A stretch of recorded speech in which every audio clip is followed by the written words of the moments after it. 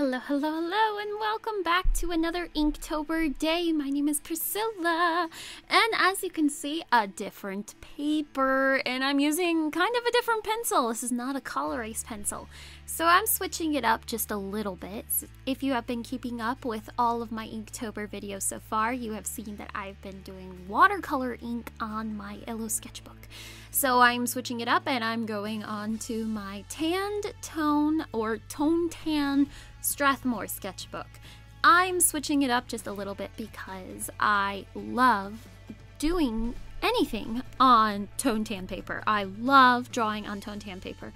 So I thought it would be a really fun opportunity to do a couple of Inktobers on here. For the next week, I will be doing all of these different this different technique on this different paper using copic markers, my liners, and a regular pencil for the next week. Just switching it up just a little bit for something else for you guys to take a look at. Alright, for today's prompt list, it is star on Jake Parker's prompt list for Inktober. When I thought of star, I thought of Captain America. And I also started thinking about different, stars as in Hollywood stars and blah blah blah blah. But I don't know about you guys, after seeing Avengers Infinity War, my heart was just broke on so many levels.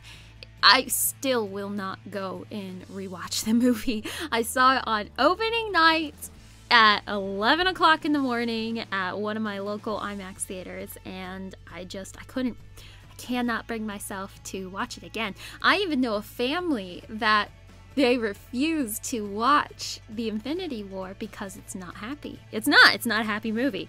So they refuse to watch it until the second part of Infinity War comes out because they're just like, I'm not gonna watch this until we have a happy ending because this is horrible. And I mean, yeah, it's kind of hard. It's kind of hard to bring yourself to even watch that kind of movie just because it's heartbreaking. If you haven't seen it yet, you probably have already heard. I know, it's just heartbreaking.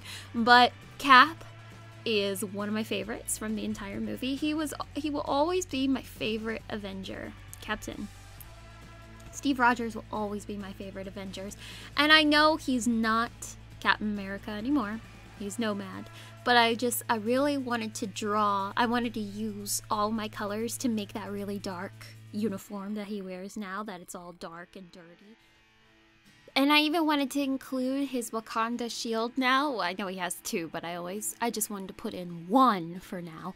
But yes, I've never drawn Captain America as Nomad yet. I really enjoyed doing this. And the technique with using tone tan paper, and this is white ink. It's actually white airbrushing ink. And, I went to Michael's because I know Jake Parker uses a white ink to blot out his characters if he wants to draw on top of it. And he doesn't have an eraser because ink can't really be erased. So I went to Michael's, and the best thing they had was, let me take a look at it. Where'd it go? It is P.H. Martin's pen white. It is for technical pens and it's also for airbrushing, but it does an amazing job of going right over it. I can kind of dilute it and make it a little bit of a lighter shade. I'm really excited about doing these tone tan sketches for this week of Inktober, just switching it up a little bit, and for the following week I'll do another technique. But yes, I hope you guys enjoyed this.